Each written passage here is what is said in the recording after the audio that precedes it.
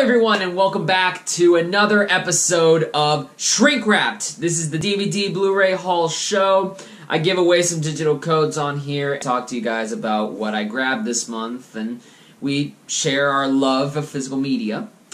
And before anything we do this month, we're going to announce the winners from last month's giveaway, which was actually really easy because everybody that won picked something different, so there really wasn't a contest in this one. Sean Jones, sir, you are the winner of the Hereditary digital code. Let me know the best way to get that to you, whether that be some social media, DMs, or email, what have you. Just let me know. No stranger to digital codes, this one. LC Screen Talk, you won the digital codes for Phantom Thread and 3 Billboards Outside Ebbing, Missouri. I'm pretty sure we know how to get those codes to you. And then last but certainly not least, this is a fan of the show. He asked me, he's like, Daniel, have you picked the winners? And I said, motherfucker, it'll be out in a week. So MCU Movies fan, congratulations, sir. You have copped yourself a copy of The Nightmare Before Christmas on digital. Like I said with Sean and Larry, please let me know how to get those codes to you. I use Twitter a lot, so if you have Twitter, go ahead and leave me your handle, and I'll be able to get that code to you really quick. For those of you who have won, remember, you are not eligible for this month's haul. I want to give everybody an opportunity to win a digital code. So for Sean, Larry, and MCU Movies fan, remember, you can be eligible to win another code in November. And trust me, November is going to be a crazy-ass haul. Because of the parameters I set up for this month, I missed out on a lot of stuff I really wanted to get. So y'all have opportunities to grab some cool shit then. But let's move on. Let's talk about this month, which is the Halloween.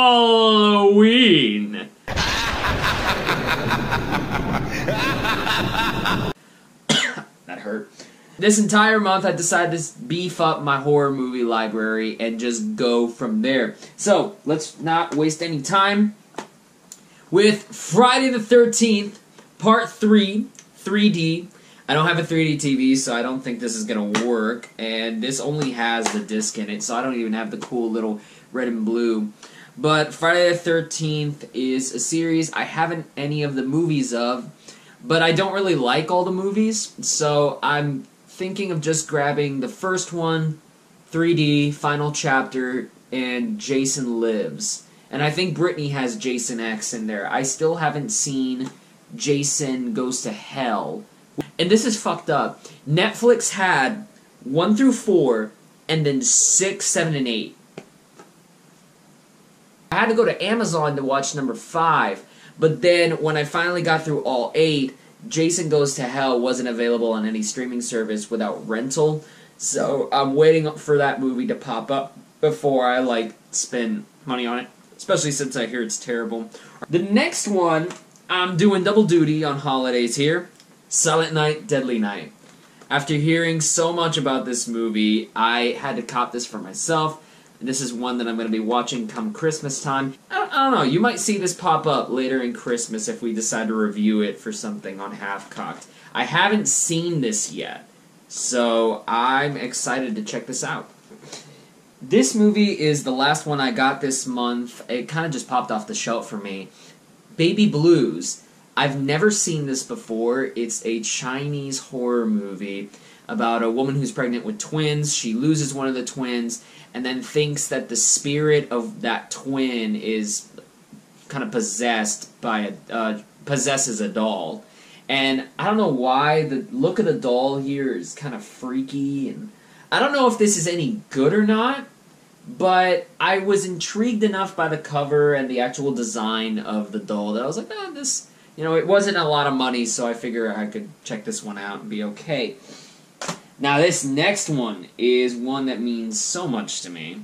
Well, not so much, but enough to me. The ABC's Death. As soon as I heard that this was a concept, I'm like, wow, this is a great idea. 26 shorts, 26 directors, all about death with each letter of the alphabet. This collection is not always a hit, but it's varied enough, and it's weird enough, and it's gory enough that it like satisfies every weirdo horror bone that I love. Also have some great date memories to this movie. It's a good time. By the way, if you're gonna watch F or X, it gets wild. For this movie, it was really tough to find a DVD where the cover looked okay and it wasn't like torn up or it wasn't a slip cover. And I know a lot of people like slip covers, but I really don't. Hellraiser. Hellraiser, I loved it. It's dark. I don't really like the sequels. Not even 2. I know a lot of people like 2, but I just couldn't get into it. But the original Hellraiser is a movie I love. It has one of my favorite deaths of all time.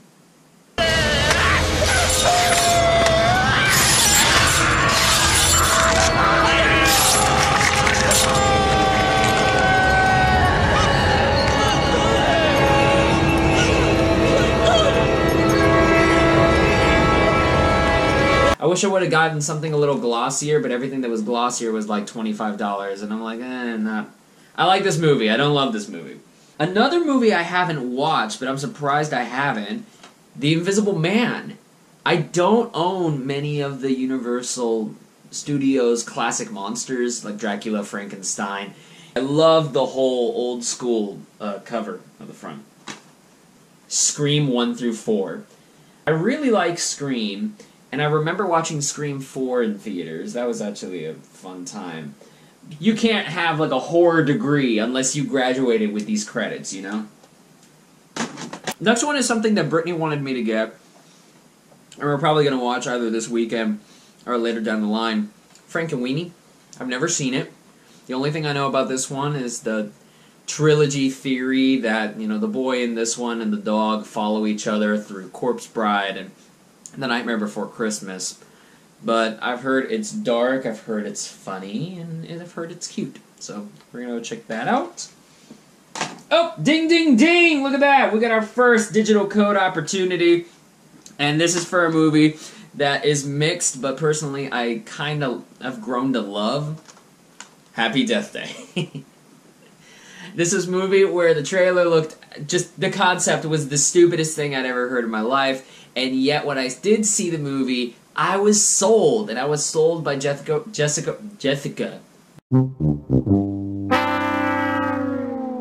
I was sold by Jessica Roth's performance. I thought she had so much charisma, had enough of a range that you were like, wow, you could really see her doing multiple roles.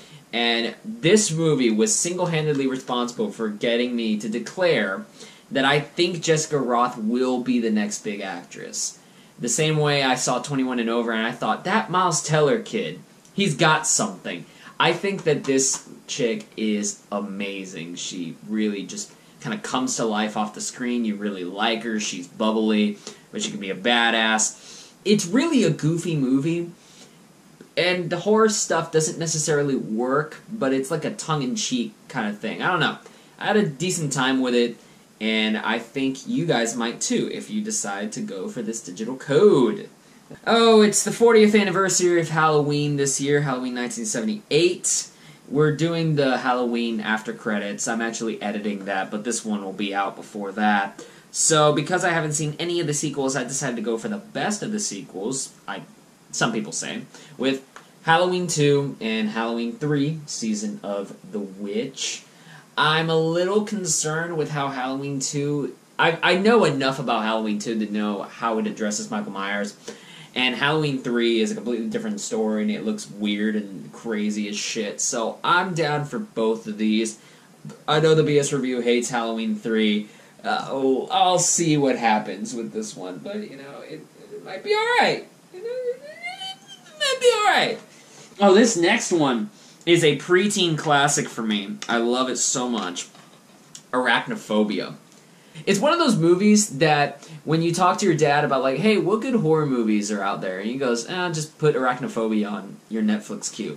And I saw it, and it struck me. It was so wild. But at the same time, I think the beginning scene where that dude gets that big-ass tarantula through the leg and it, like, bites his nutsack. To a preteen, that was the most horrifying thing that I'd ever seen. It was one of the ballsiest things I'd ever seen. It's a lot of fun. It's creepy if you hate spiders. If you don't hate spiders and you love them, kind of like me, you're just going to have a lot of fun seeing the crazy shit that goes down. So I've been looking for a copy of this particular movie that wasn't just the kind of standard Walmart, $5 cover. And I thought this one was actually really funny and kind of fit.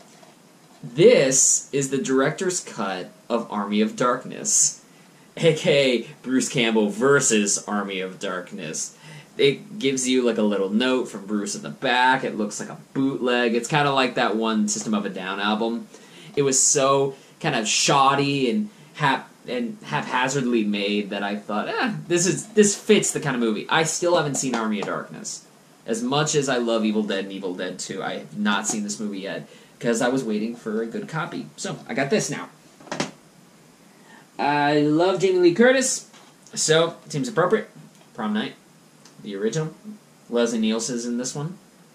Self-explanatory, kind of like a horror movie classic. You gotta, cut your teeth watching all this shit. So, yeah, good stuff.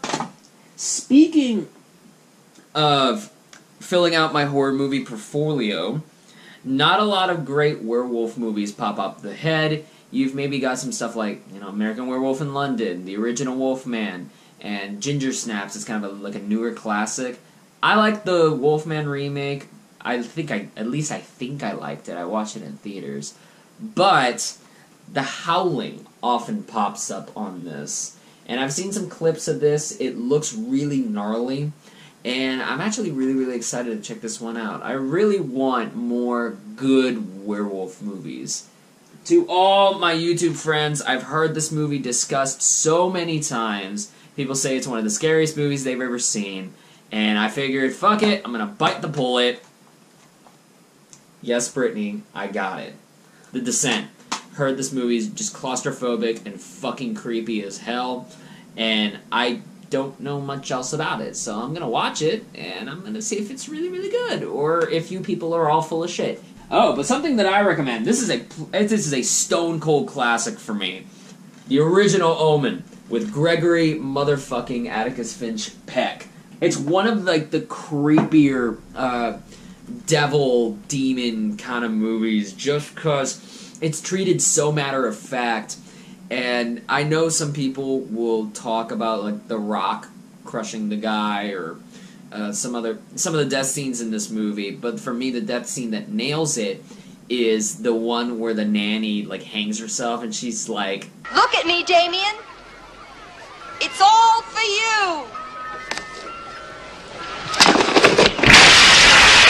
It stuck with me so long, and the way the kid plays this, where it's not too like scary movie kid, but the kid's definitely like out there and fucking weird.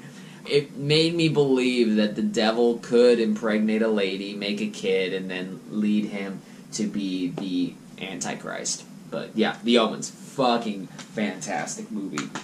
We're almost done with this video. I was talking about Universal Studios earlier, how I don't have many of them, and this is the next one that I have, The Mummy. I almost grabbed the 8-movie disc collection of Frankenstein, but it was like super expensive, so I didn't quite bite the bullet on it yet, though I feel like I like a lot of those movies. If I could get like an original poster or an original print of this, I would just frame it in my house, like on the ceiling or something.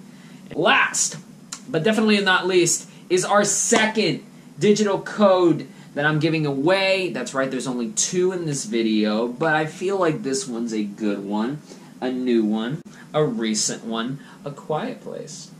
I saw it again when I was on vacation with my in-laws, and a lot of the nitpicks that I originally had for this movie kind of went out the window, because I got to focus more on the production design, the sound design, the way the characters reveal stuff about themselves with little nuggets. It's not quite delivered to you in exposition, but I really enjoyed how this story flows. I love people like Millicent Simmons. She popped out to me as a really strong performance in this film.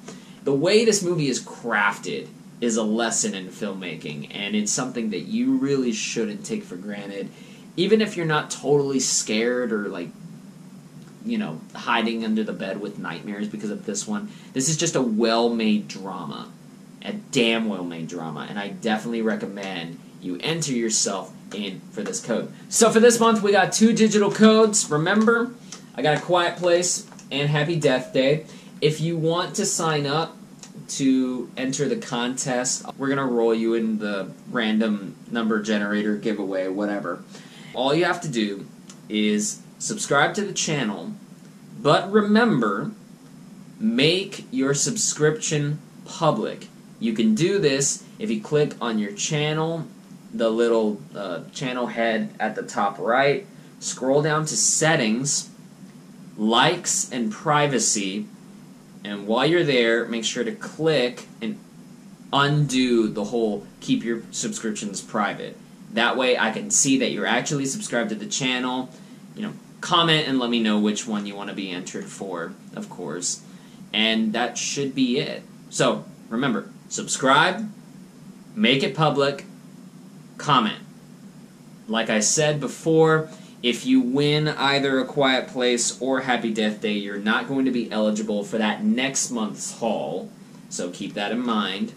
Like I said to the winners, just let me know the best way to DM those codes to you, and I will be able to do so as soon as possible. So, thank you all very, very much for watching this episode of Shrinkwrapped. If you like this, like the video, subscribe, Facebook, Twitter, Instagram, all the grams. All the Twitters, I know them. Let me know what you guys grabbed this month. I really want to see what kind of horror-related shit y'all grabbed. And so for the 3rd time, I thank you very much for watching. Take it easy. I'm rambling. Take care.